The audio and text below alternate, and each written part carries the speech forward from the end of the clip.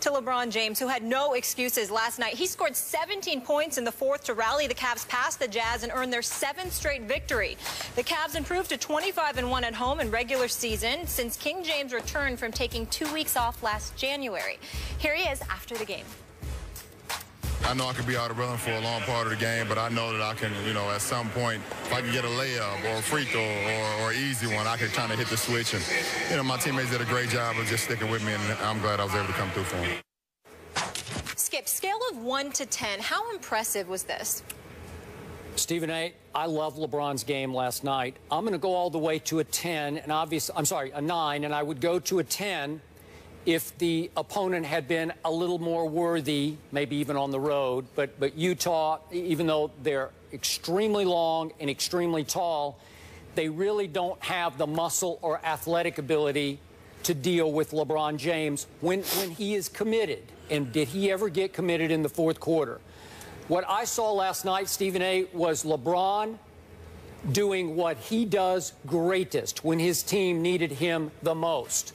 I thought he looked last night as fresh and as athletic, quick, powerful, explosive, maybe more so than I saw any time last year. He looked, I know he's had back issues, but boy, he looked like vintage, younger LeBron last night, and I was impressed. I was also impressed that with 10:05 left in the fourth quarter, I'm assuming he leaned over to David Blatt and said, put me back in, because usually, as you well know, the stars wait until maybe the 7-minute or 6-minute mark to come in and give it their all down the stretch.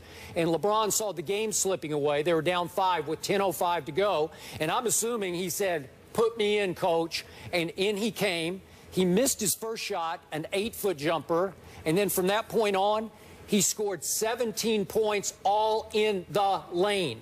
What do we always say on this show? Take it to the rack, because nobody can stop the freight train that is LeBron James when he unleashes on a team like he did on Utah. And all of a sudden, you can just look down the play-by-play. Layup, 5-footer off the glass. Layup +1. Rodney Hood made the dumb play of the night, actually tried to stop LeBron from shooting a layup by hugging him. You can't hug LeBron James. You better take him down, because he took you down, took you right to the hole for an and one, and he made that free throw. His free throws are always a little bit of a liability. He made 5 out of 8, but he was getting to the free throw line, hurting Utah that way.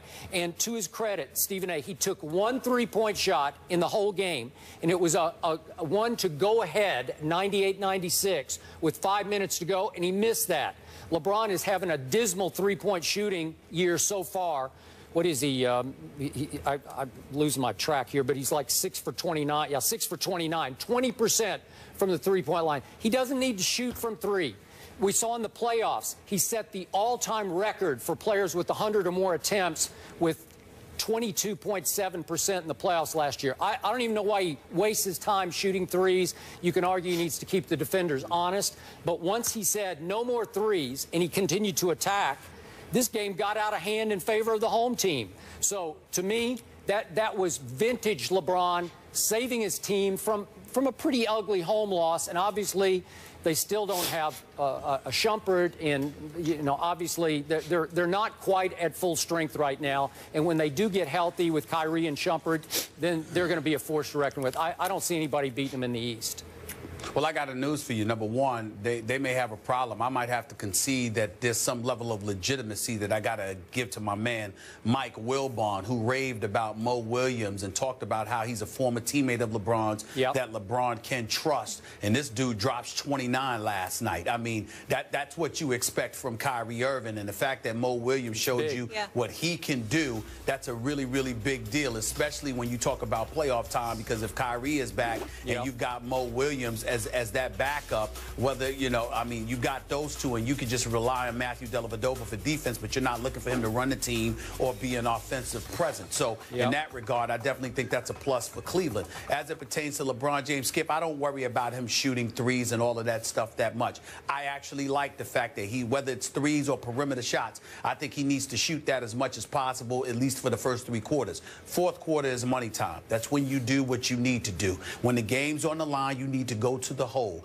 You don't need to be hesitant in any way about getting to the free throw line. And that's where we've seen the real maturation from LeBron James. Back in the day, let's call it what it is, he wasn't that confident in his free throw shooting. And as a result, he seemed a bit timid and a bit tentative about getting fouled because he didn't want to have to go to the free throw line. But that was years and years ago. I think in recent memory, we see a guy that's relatively fearless when it comes to going to the free throw line. If he makes it, he makes it. If he misses it, he misses it. But he clearly has the confidence that he can go to the line with money time on the line and get it done. And that's what you saw last night in the fourth quarter. So I give him a lot of credit for that. But I got to tell you something as well.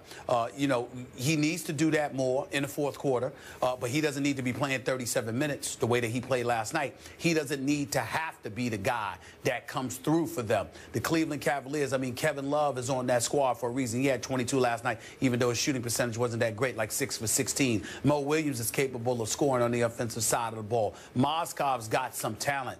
At some point in time, the Cleveland Cavaliers need to prove, I'm not saying in the playoffs, but they need to prove during the regular season that they don't necessarily need LeBron James in order to win regular season games. At least some of them. Somebody else needs to be able to step up and deliver the goods without him having to do it. Because, Skip, if he does what you tell him to do, if he does what you suggest, he's not going to have but so much. You know, come playoff time, because he's putting his body through it, not just by being on the court, but by absorbing all the contact he inevitably is going to absorb when he's attacking the basket. So you don't really want him to do that too much. Do it when you have to, but that his game shouldn't be predicated on that, because he won't last. He won't last for the marathon that way. And before I finish, let me give some props to the Utah Jazz. They're just 4-3 on the season. Skip Bayless, this team is not bad. I mean, when you look at Alec Burks, who was picked in the first round a couple of years ago, when you look at Trey Burke, when you look at Rodney Hood, who was out of Duke, who was a 23rd overall pick in 2014, he's in your starting lineup. You got Gordon Hayward, you got Derek Favors. I mean, they, like you said, they're just not tried, true, and tested, you know, with games that really count. And they're going to succumb to the superstars in this league. They will. But Kevin O'Connor and those boys and Walt Perrin and everybody, I mean, this is an impressive young group as far as I'm concerned. They've got some potential in Utah. I like the talent that I see them accumulating. I really do. Okay, but in the end, when LeBron said it's time, they shrank. To me, and again, Gobert is so long and tall and in Favors and all the rest, but they could not deal with the freight train when it was time. And I agree with you. You have to pick your spots. But he really picked a spot last night. You can say it was just Utah, and it's early in the year. I just love the way he played. And again, go ahead. And Skip, what I would say to you is that in recent memory over the last several years, we've really only seen two teams that can deal with the freight train, that is LeBron James. It's the San Antonio Spurs, and it's the Golden State Warriors. And even the Golden State Warriors, the jury is still out because LeBron had to do it by himself. That's true. You see what I'm saying? No. Without Kyrie and Kevin Love. Right. So really, we know definitively that the San Antonio Spurs can deal with the freight train. We believe that Golden State can because of Steph Curry and the arsenal that he brings. But there is no evidence that anybody else can stop the freight train that is LeBron James. I don't think Golden State can either. I don't think Golden State can, but I think they can outscore Cleveland with LeBron at his greatest. That's how they play. But that's what I mean. Right. But that's what I mean. I mean offsetting. I mean, I don't think anybody can stop LeBron James. But even with LeBron doing what he did, it still wasn't enough for San Antonio. Even with LeBron doing what he did, it wasn't enough for Golden State. Now, D-Wade wasn't 100%, obviously, when they went against the Spurs in the last series. And then last year, Kevin Love wasn't there, and Kyrie went down in Game 1. So there's always issues to point to. But in the end, those are the only two teams that have proven they can withstand the freight train that is LeBron James. Nobody in the East has done it in 6 years. Yep, I agree. And it's just that simple. All right, last quick point. I do have to correct you on one thing. I'm not with you that LeBron completely now trusts himself at the free throw line late in games, as in with no time left, because we saw in the opener at Chicago against Gasol, I think he shied away from attacking Gasol and having to go shoot 2 free throws. Well, the operative words I would say is you know, I hear where you're coming from. My belief is that he's fearless about it now. I don't think that he conscientiously thinks about avoiding the free throw line the way I thought he used to. I don't think that's an issue with him anymore. I think he goes out there, he makes the play. If he gets fouled, he gets fouled. If he doesn't, he doesn't. Whereas years and years ago, before he won a championship, I actually thought at times he was scared to go to the free throw line. I don't think that about him now. And Stephen A., to your point on Mo Williams, his return being a great offseason pickup, when he scores 25 points, 5 rebounds, 5 assists, the Cavs are 5-1, so clearly making a difference with the injured Kyrie. Welcome to Veterans Day edition here on First Take. Check out our complete rundown on Instagram.